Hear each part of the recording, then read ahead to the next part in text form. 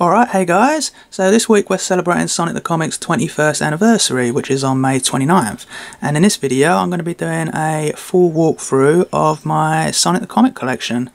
I'm not going to go into too much detail, otherwise this will end up being a really long video. I'm just going to basically show you the issues and the free gifts that have come with the issues, as well as some of the spin-offs. Hopefully this video should help anyone out there that's maybe after collecting some of the issues. That way you'll be able to see which ones you need, or maybe some of the free gifts that they're after. So we're going to get started straight away with issue 1. Issue 1 with the free Sonic stickers. Issue 2 with free Sonic the Comic badge.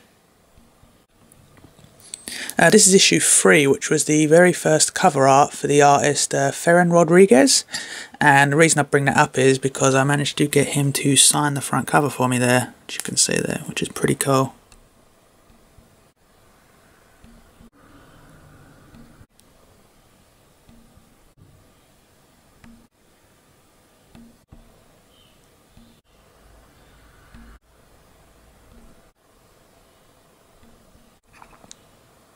Issue 13 with a free Sonic the Comic belt clip. Issue 14 with a free Sonic Christmas decoration.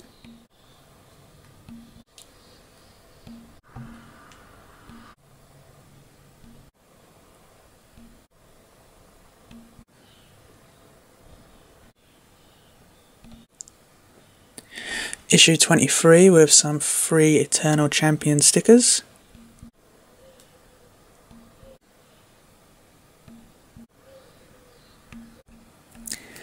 Issue 27. This issue is really special to me because this was actually the very first issue of Sonic the Comic I ever bought, which was amazingly nearly 20 years ago. Yeah, not only that, it was pretty much the first piece of Sonic memorabilia I ever owned, and what pretty much started me off from being such a big fan of the Sonic the Hedgehog series. It's also one of my favourite strips inside, being the Sonic Terminator. I think it was part 4 in this one as well. Issue 29, you can't really say it's a gift, but you got a free Kellogg's Frosties competition on here to win some Sonic and Sega goodies.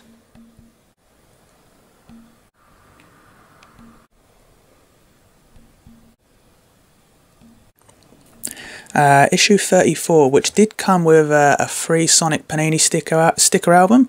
I don't have it with the comic here, but I do own a sticker album, and I'm pretty sure I own it nearly complete also.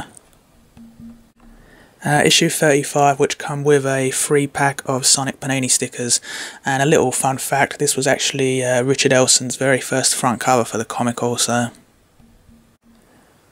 Issue 36, now these next few issues come with a different set of Sonic stickers.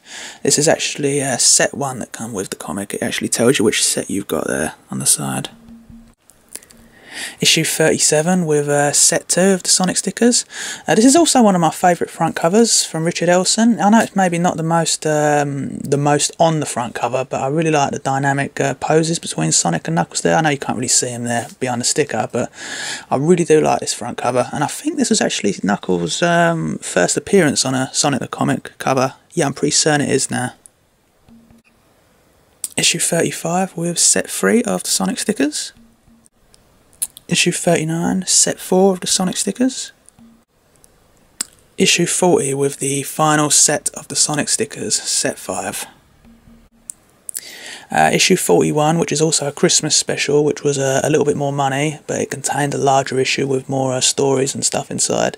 And it also contained part 1 of the Sonic Badness spotter cards, which was sort of like a Tops Trumps version of Badniks. And here's issue 42, which is also another Christmas special, and part 2 of the Badnik spotter cards.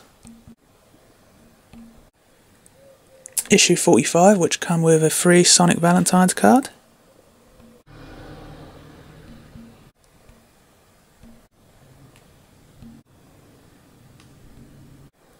Okay, we've come to the first landmark, issue 50 front cover, which has some free Sonic the Comic GAS tattoos, which stand for gold and silver.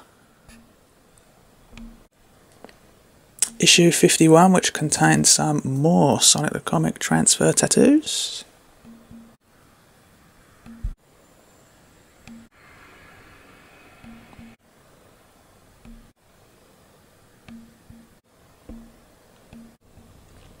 Issue 58 with a free Sonic the Comic notepad. Issue 59 with some Sonic the Comic transfers. Issue 60 with some free Champions card starter pack. Issue 62 with kind of a free gift, which was a Mars Super Lamy. I think I've pronounced that right. Visit to London, as you can see there. Issue 63, which contained a free Sonic eraser, and you can see I actually have two in there. I have one attached to the comic and one loose. Sonic the Comic issue 64, which contained a free Sonic Halloween mask.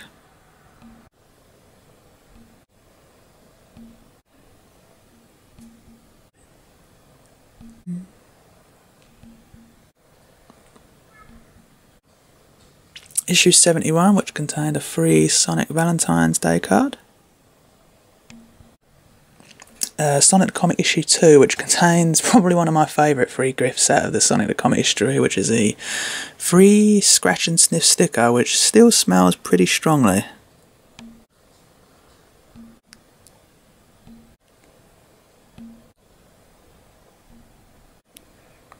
Issue 77, which contains a free Muller Kids Corner button cover.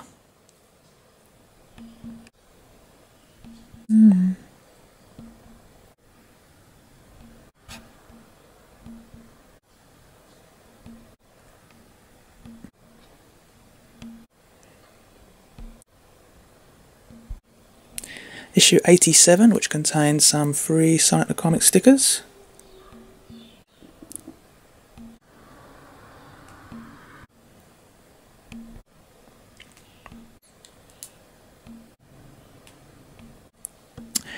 Issue 95, which contained a really big orange Sonic spinner. Issue 96 with a free Sonic badge. Issue 97, which is also another one of my favourite front covers, especially one of my favourite Richard Elson covers, and you'll see another reason why if you wait until you see part 2 of this video.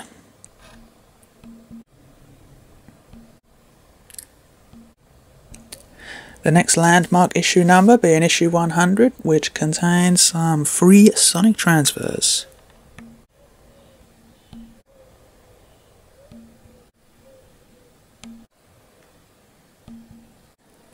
Issue 106, which contains a free Dragonflies album and stickers, which is actually still sealed in there with the comic.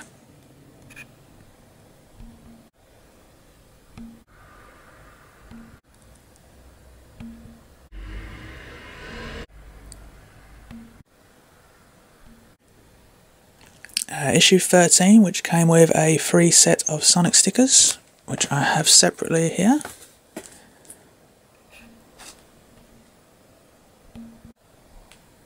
Issue 114, which came with a free Sonic ruler.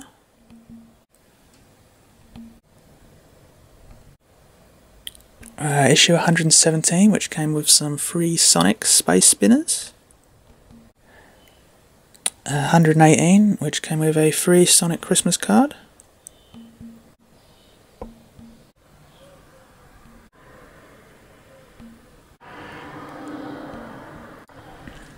Issue 123 with a free Sonic keyring. Issue 125 with a little fun fact here for you. This was actually the very first piece of Sonic the Comic artwork that was done in Photoshop by the artist Richard Elson. Issue 127 with some free Sonic transfers. Issue 128 with a free Sonic badge.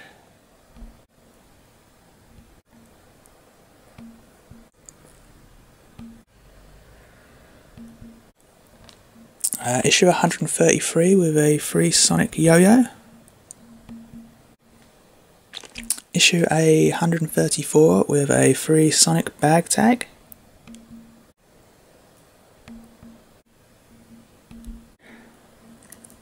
Issue 137 with some free Sonic Mega Bike stickers, although unfortunately I am missing 3 of them on there. Issue 138 with a free Sonic Boomerang. Issue 139 with some free Sonic Trainer tags. Issue 141 with a free Sonic Maze game.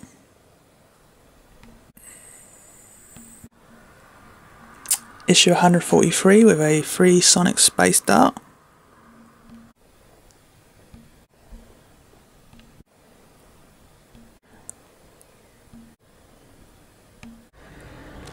Issue 149, which did contain some glow-in-the-dark Sonic stickers, though unfortunately mine are missing from this set. Issue 151 with a free Sonic badge. Issue 153 with a free Sonic bike badge. Issue 155 with a free Ants bike fun pack.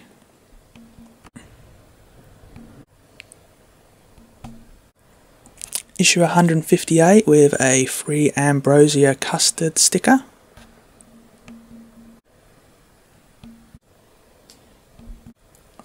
Issue 161 with free Star Wars stickers.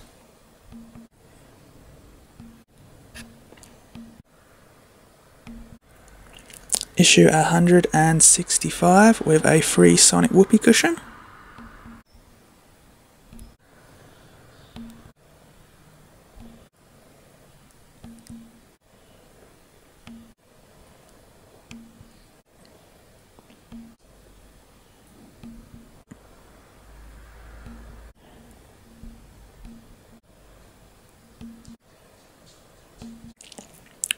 Issue 170 with some free Sonic stickers.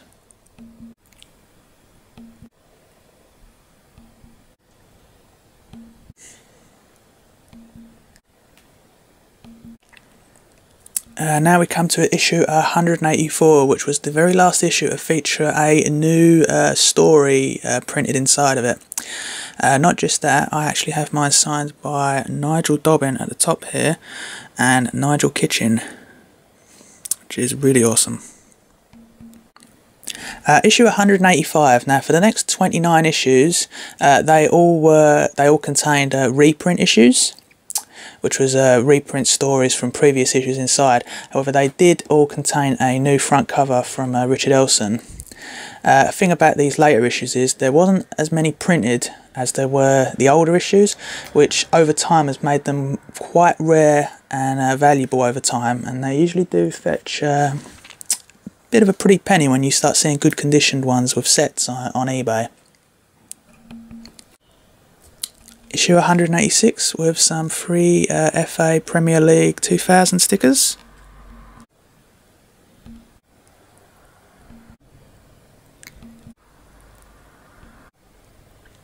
Issue 191 with some free Sonic stickers. There was also 2 on the back.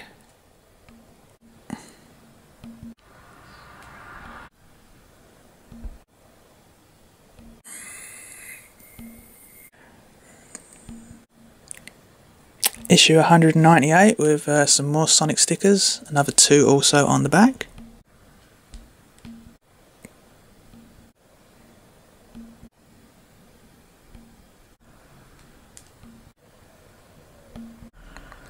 Issue 205 with some Sonic stickers, 2 more also on the back.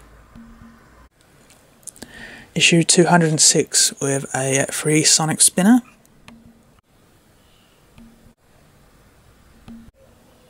Issue 209, and I'm not exactly sure what these are. It just says free gift. They're like little Sonic sort of pogs. The only sort of thing I can really say that they are. Issue 211 with a free Sonic postcard, and there's also another one on the back. Issue 213 with another free Sonic Flyer spinner.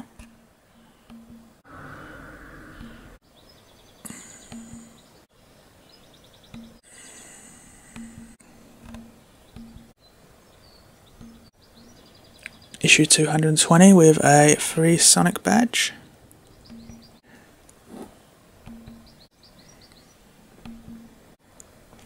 And now we come to issue 223, which was the very last printed issue of Sonic the Comic.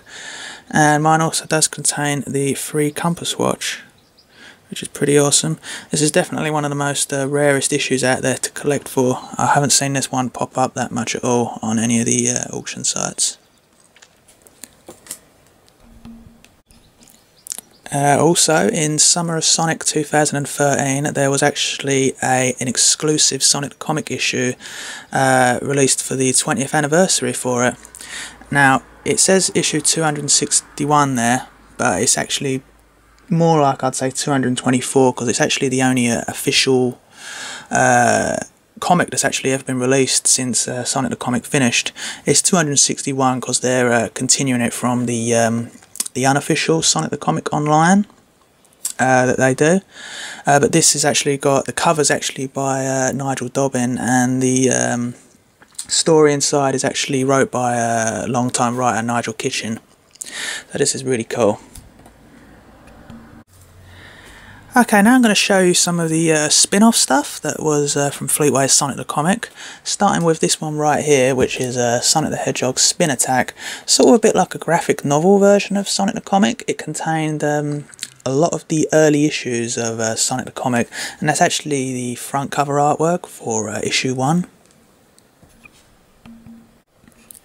Here's volume 2 from that, which was Beats the Badniks. Now, I did mention earlier that I had the Sonic Panini sticker album from issue 34, and I do. It's actually attached to the back of it here.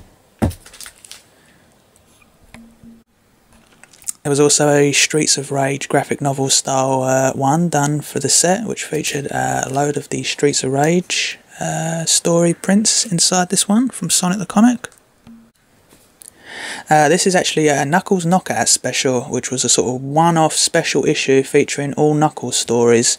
It was released in the summer of 1996.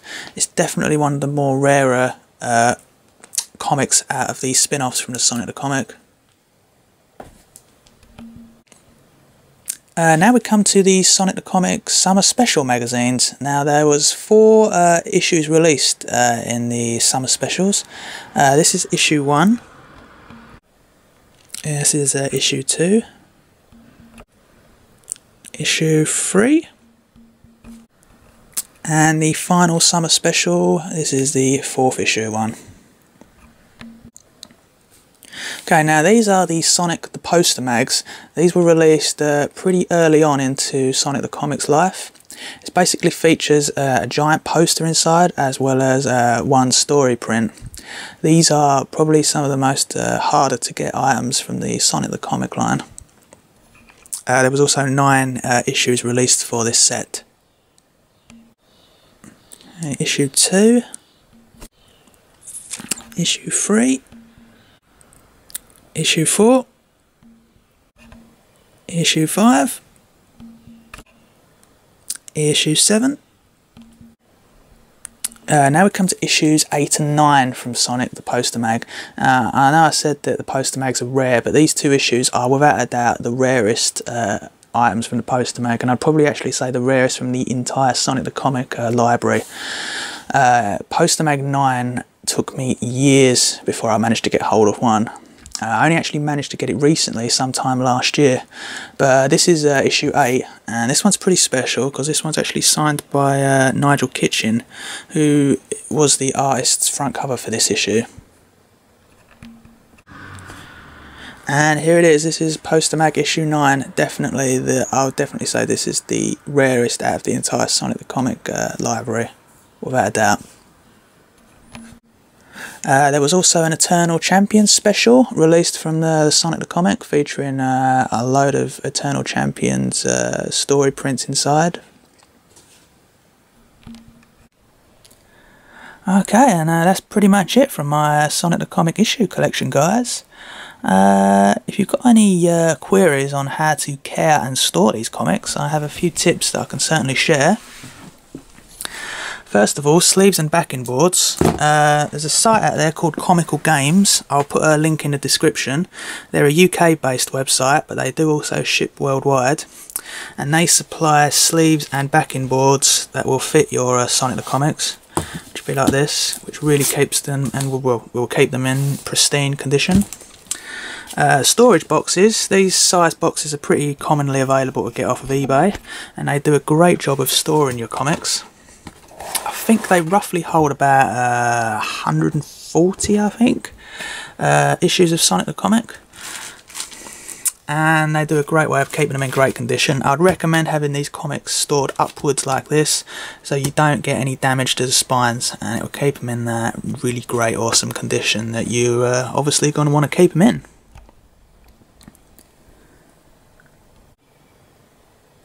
If you're a collector for these and you're out there trying to collect these sets, the only place I can really recommend is just eBay, and just biding your time and checking on there frequently for Sonic the Comics. Issues seem to pop up on there quite commonly, although the rarer ones not so much, but if you keep an eye out, it's certainly feasible to complete your collection on there, just it might take some time. And yeah, that's pretty much it, guys, for this video. I hope you enjoyed watching it. I know quite a lot of my subscribers on my channel are Sonic the Comic fans, so I hope you enjoyed this video. Keep a lookout for part 2, as in that video I'm going to show you definitely my most favourite Sonic the Comic, and actually Sonic arms I would say, and most rarest being my Sonic the Comic original artwork collection. And also another couple of more unique and rare bits from Sonic the Comic, because I only really wanted to focus on the issues in this video. So yeah, that video will be up very soon. Until then, here's looking out for Sonic the Comic's 22nd anniversary. Thanks guys, and see you soon.